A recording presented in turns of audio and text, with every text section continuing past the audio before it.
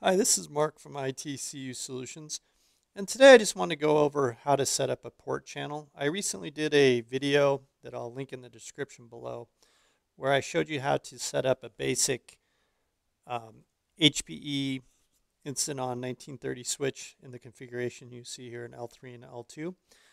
The one thing I forgot to add to that video is it's probably a good idea to add a trunk link or a port channel if you're using another brand, or ether channel if you're used to the older Cisco nomenclature. And so all I did was I just added another cable here called GE3 and GE2. And so all we're going to do, I'm just going to show you how to add this trunk 1 into the mix. So I'm going to go over to the switch real quick.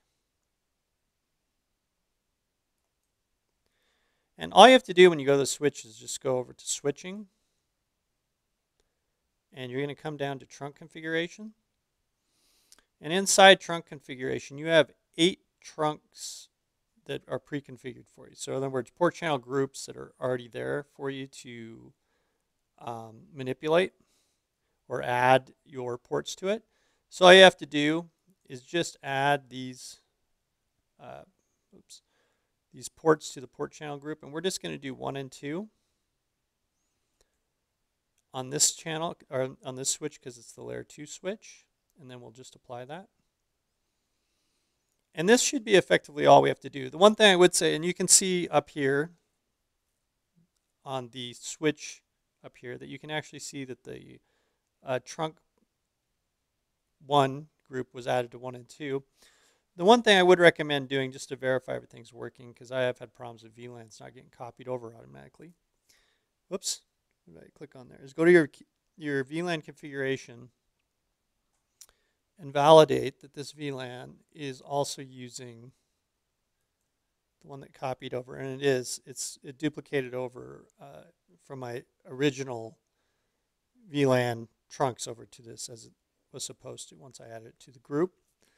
So now that we've done that, we're going to go over to switch, the layer 3 switch.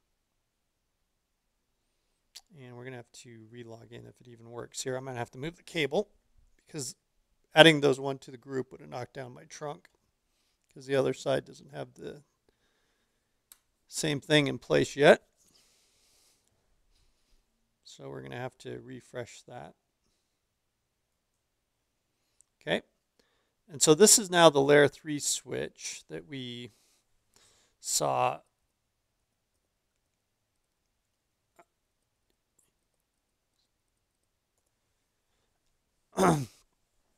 on the diagram. So again, all we have to do for this is just go over to switching. And we just have to go to the trunk configure. And just so I can show you something before we do that, is if you go look at your VLAN 3, you see this is untagged. So it shows you that it's not configured like the existing trunk is. So when we go over to switching, not trunk, tagged, having the tag VLAN, sorry, I'm using the Cisco trunking words, but it doesn't have any tag traffic on it yet. But when we go to the trunk configuration, or port channel configuration, and we add it to port 1 here, or I mean port 2 and 3 together, okay? Once we do this, you'll see that you should see that VLAN information, once it comes up, go up automatically. I'm just going to click off this for a sec here, just to look at the the VLAN configuration and see if it came up. Okay, so you can see now that we have tagged, both these ports now are tagged instead of just this port being tagged, which kind of guarantees you that my new port channel is working correctly. So if I was to go back up to switching now, and we look at this, you should see the number 1, 1 on 2 and 3, which shows you your trunk is active. And just to show you that this is working right now, I'm just going to ping the computer that's down on the other switch, that's connected to the other switch, and it goes across that trunk with no problem. So the other test I'm going to quickly do here is I'm just going to unplug port 3 to show you that it should work in case of a failure. And so I'm just going to again go up to port configuration. Just basically refresh. You see that the interface just dropped off. And even if I go back to my trunk configuration, you should see that now port 3 is down. Okay, so let's just go back to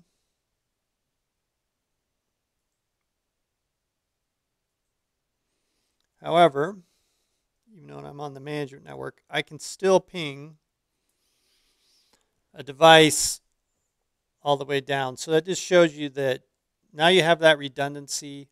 I think this is a good add to your basic configuration that I would include anytime that you're connecting two switches together, because it does protect you from a port failure and it also doubles the speed of your uplink. So I hope this video was helpful. If anyone has any questions, just throw them in the comments below. But again, I do think this is good practice just to utilize this feature of these switches, unless for some reason you don't have enough ports. But it's a very simple thing to do and basically just costs you one additional Ethernet cable. Have a great day.